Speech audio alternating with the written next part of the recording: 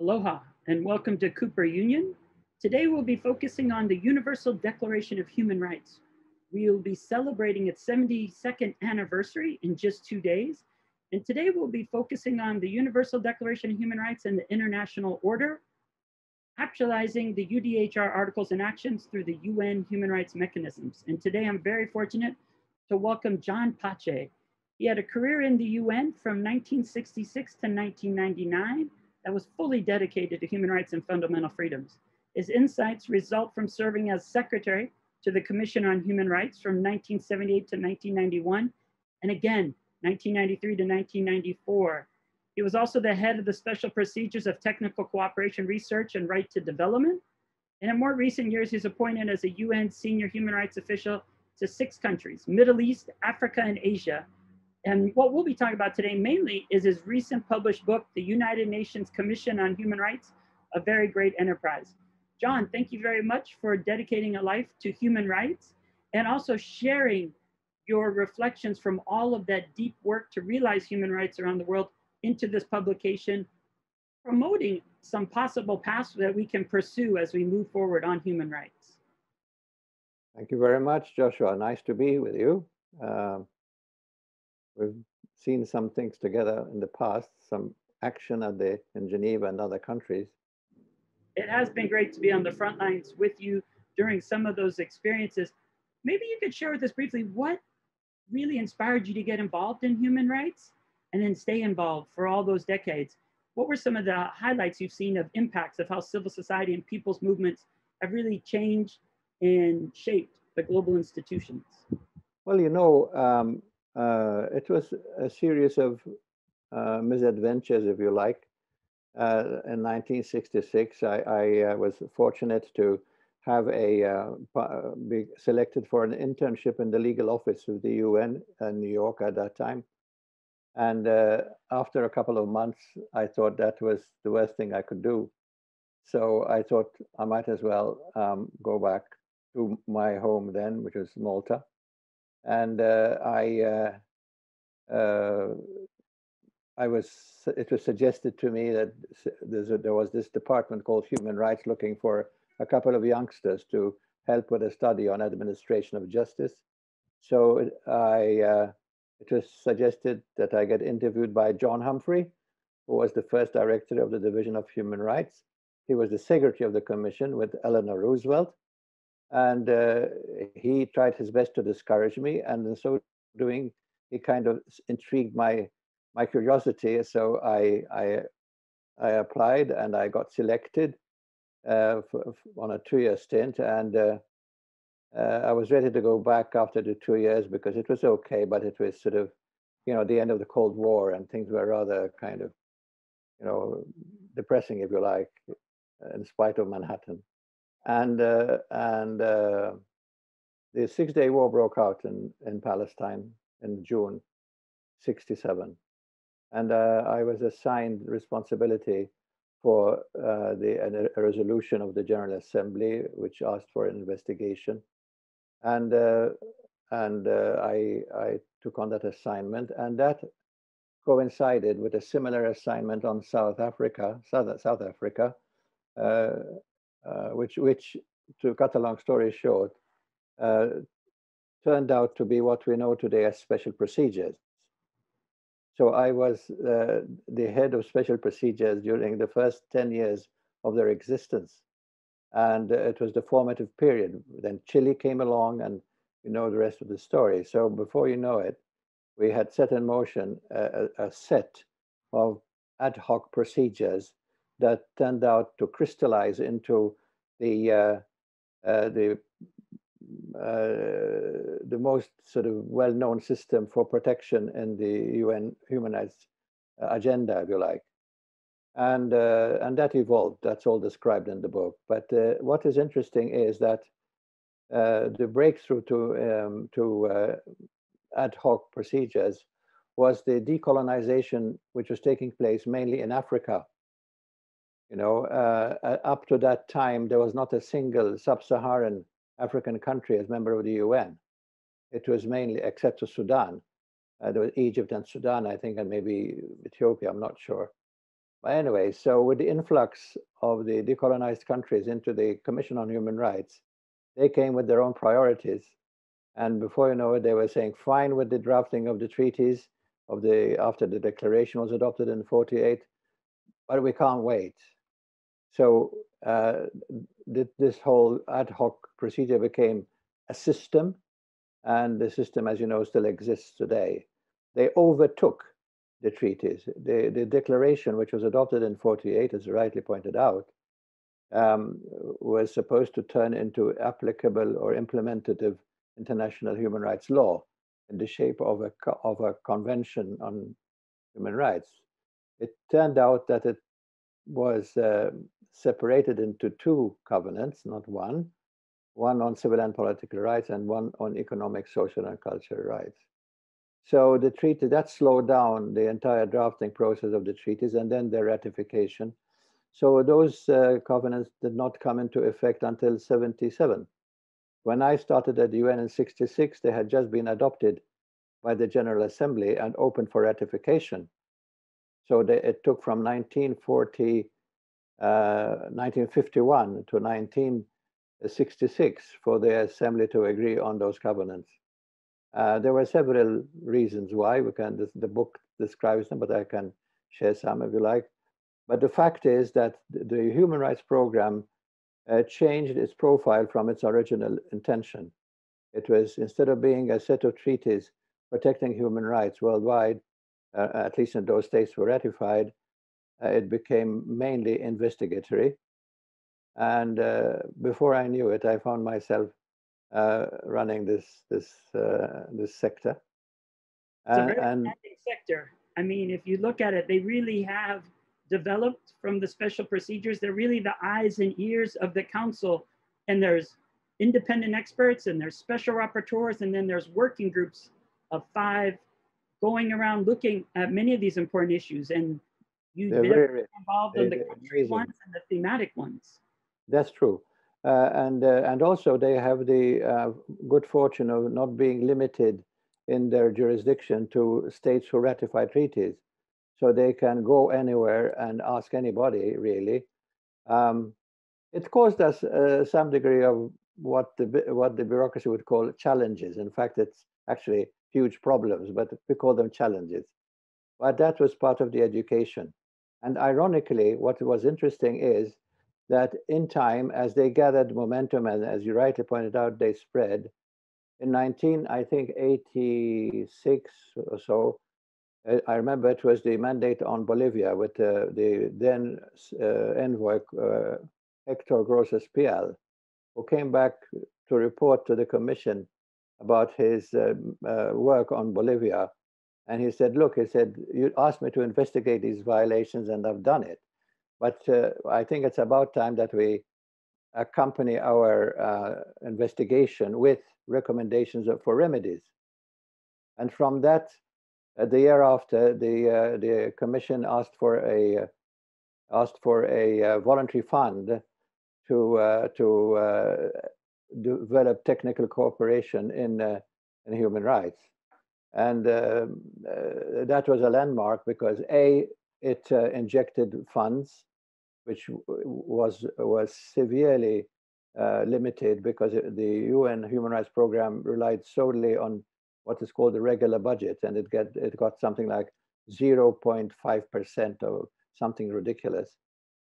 We had to do a lot of sort of expert navigation through the budgetary bodies to get the money to send our rapporteurs wherever they needed to go, and so on and so on. But that then gave rise to what is today the Technical Cooperation Program. And sure enough, I found myself in charge of that program for a time anyway, until then the Vienna conference came around and they took me off all this and put me in charge of the Vienna, which took 3 years to prepare, and which produced the Vienna Declaration, which is the agenda of today. And then it goes on, you know. I mean, it was a kind of series of events, totally unplanned, that happened to materialize, and which not only me, but some others as well, happened to be there at that time and having acquired the some degree of expertise, or rather thick skin, to be able to cope with with this work. We saw a lot. We did see a lot of good stuff and a lot of the other as well.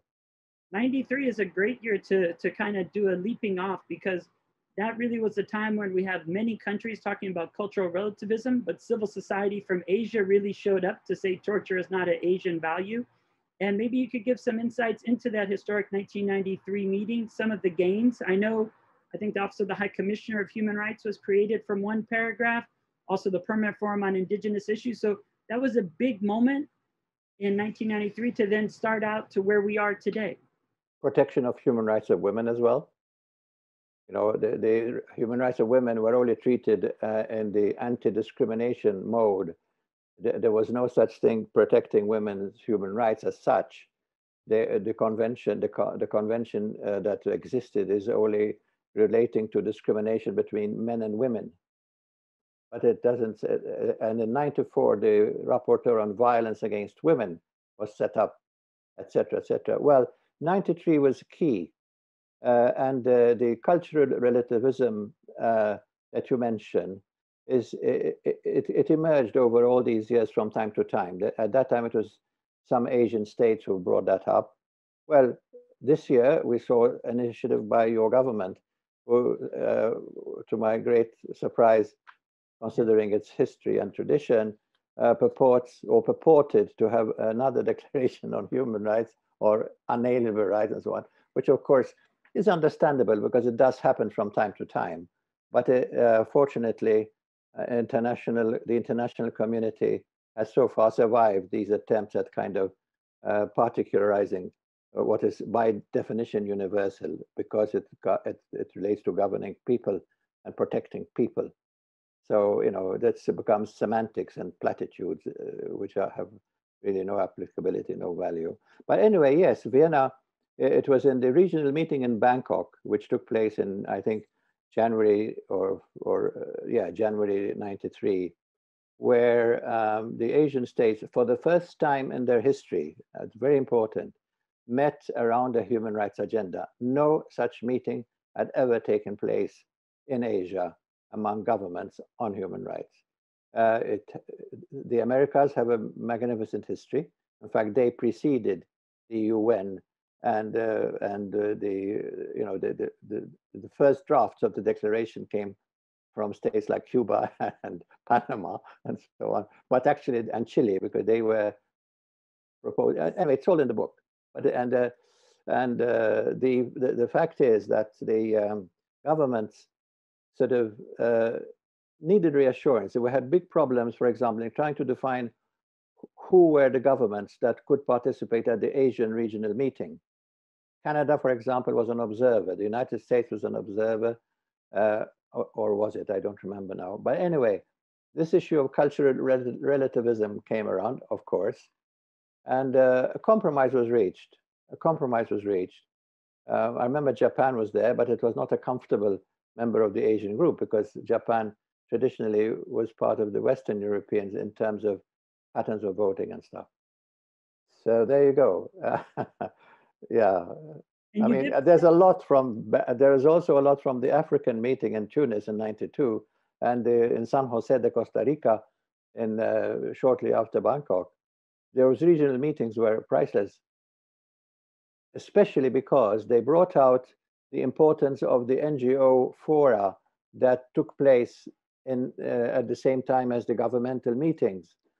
And that is the formula that the book is borrowing in order to recommend an arrangement in the future so as to admit or reabsorb the energy of the civil society into the work of whatever the council will look like. And there was the discussions among the NGOs themselves were historic, and they are the ones who came around with a formula that eventually addressed the issue of cultural relativism. You know, think national, act international is the slogan for that. I think that brings up a really good point, and it gets to some of your aspects about the U.S., where in San Francisco in 1945, it was 42 civil society NGOs that participated, that did pressure Eleanor Roosevelt to maintain that perspective. And when she finished drafting, she returned to what is now today the United Nations Association to make sure that civil society was active across the country. And we need to be more active. As you pointed out, the US Commission on Unalienable Rights is definitely an aberration of the universal standard.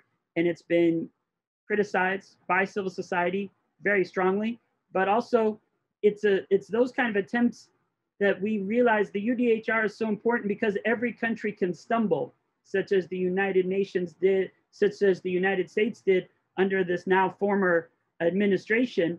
And the UDHR makes sure that we civil society can point to these universal standards and know that the government is a duty bearer and has an obligation to its people, we the people. So I think you could share a little bit about that aspect, about civil society and the role that it's played throughout that time, building on 1993, but why it's so vital today in the Human Rights Council, that new body created in 2006.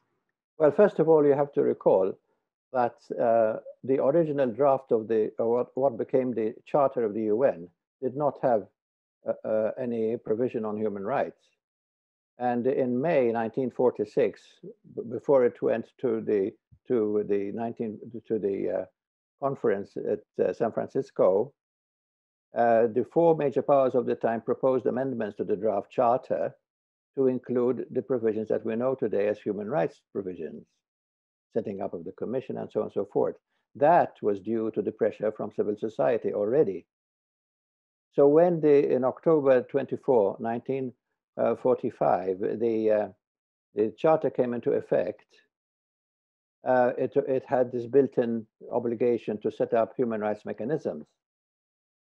So when it came back, then it went on, and then in 93, ironically, the doubts raised by some governments on relativism actually worked to strengthen the whole concept, because coming out of that, the notion of universality became stronger than ever.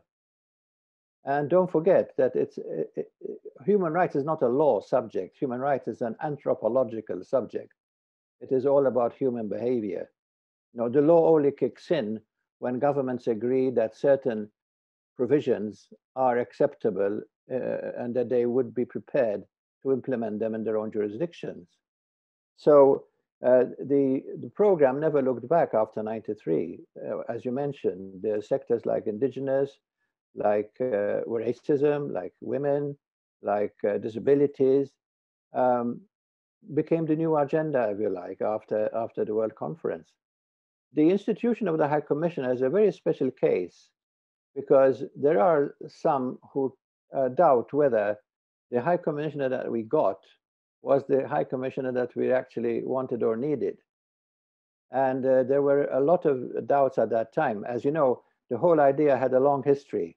For over 50 years, the idea was bandied about, and there was a lot of discussions about it, but it always sort of missed agreement, as it were. So when in 93, all of a sudden, there was a consensus, well, then it was shooed in home, but nobody actually stopped to think whether that is really what we wanted.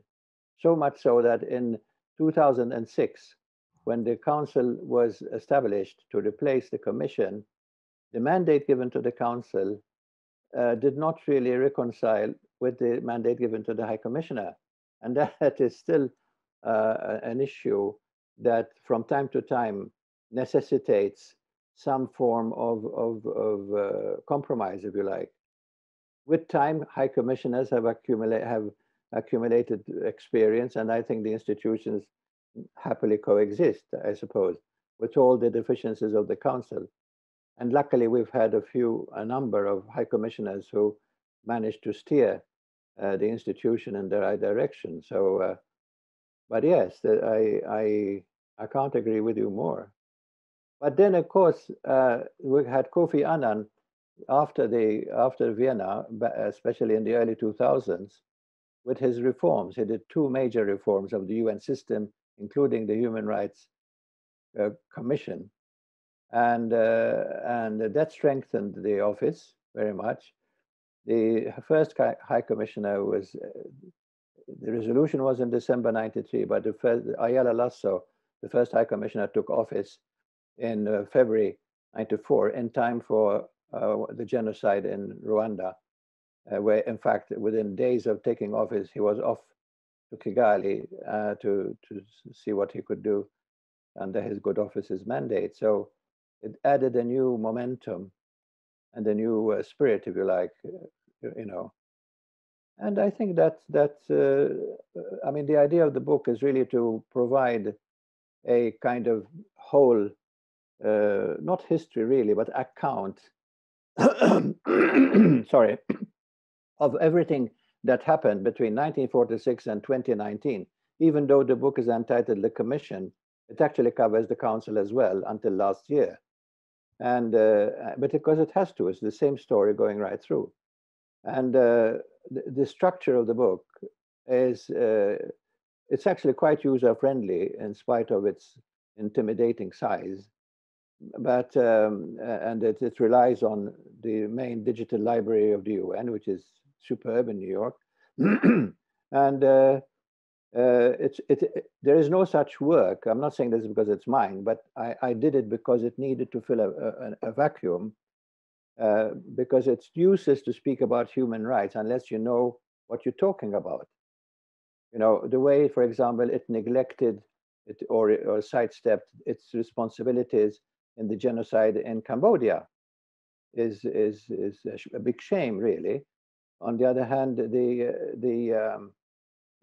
its advice, the rapporteur on summary executions, come back from Rwanda and says there's a genocide going on here, and asked the Security Council to do something. The Security Council didn't even note the report, and look what happened. So there are gaps, both inside the human rights institutions and outside. We live and learn, of course, but still, it's not good enough. We just have to keep on pushing. And that's what the book is about. The book what is are trying some of to... the ideas for initiatives to, in a way, guarantee those gaps are closed and ensure that inherent dignity and human rights of all peoples when they're born? Could you share Well, some yeah. And also, when you take into account the developments in artificial intelligence and in related fields where there's a serious threat to the human persona, you know, there's talk of instead of carrying a certificate saying that you have been vaccinated, for example, there is talk of having something put in under our skin, like a bit like what we do with dogs, to kind of follow what treatments we have and so on. Even our names are secondary now, because it's your ID card, which is actually a number, which is based on your what was called biometric data. It says who you are. In my little island home, I have two homes, Australia and Malta, by the way. I'm a young Australian, but an old Maltese. There's a new law coming in where you can choose any name you like almost, because it doesn't really matter what name you have, except for people to say, hi, Joshua, or not hi, 2346 or something like that, you know? So, and that's dangerous because that reflects the abandonment, if you like, of the protection of the individual, not only physically, but in spirit. You know, the Universal Declaration is very clear about this. And that's why I keep on saying that this is not a law subject, this is an anthropological subject. And governments need to get stronger. They have shrunk, they've outsourced most of the responsibilities. And with them has been an erosion, a very serious erosion in the protection of human rights of individuals. When I was in Iraq, for example, I was, as you know, I headed the office there for a couple of years.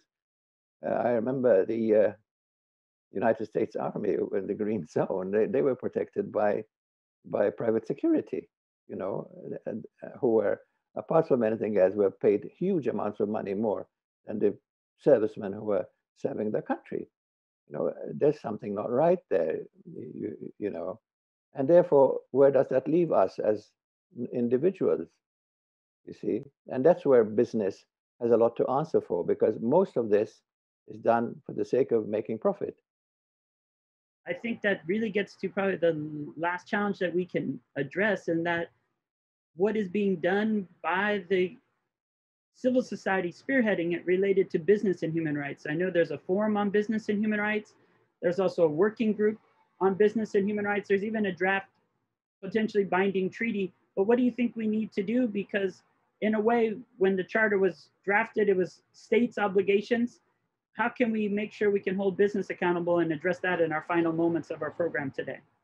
It's a big problem. It's a huge challenge. I don't think that it'll work. The Global Compact, which is the present regime based on self-regulation, has not worked. Business keeps on maximizing profits at any cost. And that is where the red line has to be drawn. There has to be a line below which you cannot make profit, above which you can make as much profit as you can. But that red line is our security and safety as individuals protected by human rights. That's where we have to go. And that's why it's necessary to re-inject civil society into the Human Rights Council. At the moment, it's there, but it's behind the scenes. But that's not good enough. They have to be able to place issues on the agenda of the council and to get responses from the council. It's absolutely essential. I do appreciate you looking at an assessment of the decades and current challenges to implement the visions and article of the UDHR.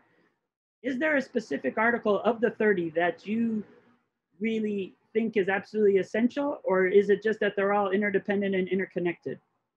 Well, I think the most vital ones are the first one and Article 29, because the first one speaks about the individual acting in brotherhood with other individuals, and 29 says, yes, you have all these rights, but you have to remember that you have to exercise them, bearing in mind the interest of society, if you like, the relativity issue.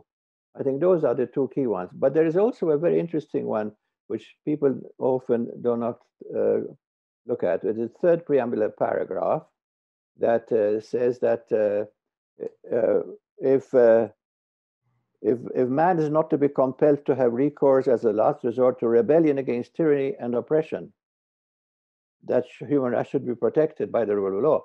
Tyranny, and that's rebellion. The word rebellion in the Universal Declaration of Human Rights, man, So that is, it actually says a lot that at the end of the day, we need to have this, otherwise we're going to have chaos.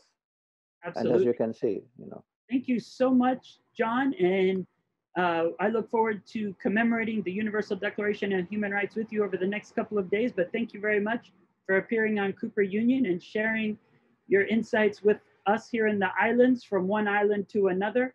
Mahalo, and look forward to commemorating the UDHR throughout the rest of the week. Pleasure. Thank you so much, Joshua. As always, good luck and God bless. Take care. Bye-bye. Aloha.